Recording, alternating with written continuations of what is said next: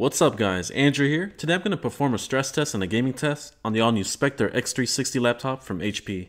First, let's talk about temperature control.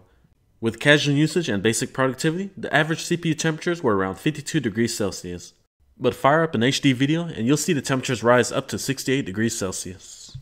These CPU temperatures are pretty good for casual usage. However, the Dell XPS 13 was just a tad better.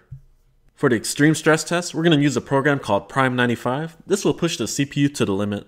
I left the program running for about 15 minutes and the results were surprising. The CPU is supposed to reach up to 2.9 GHz with the Core i7-5500U. However, during my test, for around 3 minutes, it would only reach to around 2.5 GHz. But the temperatures rose to around 102 degrees Celsius.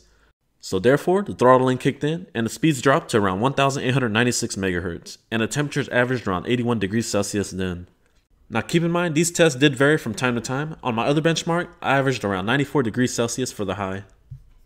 These temperatures are kinda high considering the Dell XPS 13 ran at 2.5 GHz, which is the max turbo, and its high was only 79 degrees Celsius. Now keep in mind, the Dell I tested had the Core i5-5200U instead of the Core i7-5500U. So yes, the Dell XPS 13 does in fact have a better overall cooling system than HP Spectre x360. The bottom left area and the middle back section is where you're going to experience the most heat since the CPU and heatsink is within that area. It's not going to get to a point where it's going to toast your lap, but keep in mind it does get pretty hot. Now the main parts that get hot on the top side of the laptop is the top section and the left side. Now once you get these fans running at full throttle, they are sort of loud, but it's not too loud and disturbing. Next up we're going to test out BioShock Infinite running on very low settings at 1600 by 900.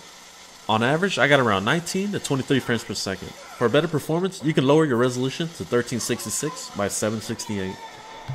And finally, we're going to test out Counter-Strike Global Offensive. Here are the settings that I used. I used anywhere from medium to high settings, and keep in mind this game is running at 1920 by 1080p. As you can see here, the game is running pretty smooth here. I'm averaging around 36 to 45 frames per second. During 25 minutes of Counter-Strike gameplay, the average CPU temperatures were around 72 degrees Celsius, with a high up to 92 degrees Celsius. Alright guys, this wraps up my stress test and gameplay follow-up on the all-new HP Spectre x360. If you enjoyed this video, please be sure to hit that like button, and don't forget to subscribe for all the latest laptop reviews and more. Alright, thank you guys for watching, and I'll catch you in the next one.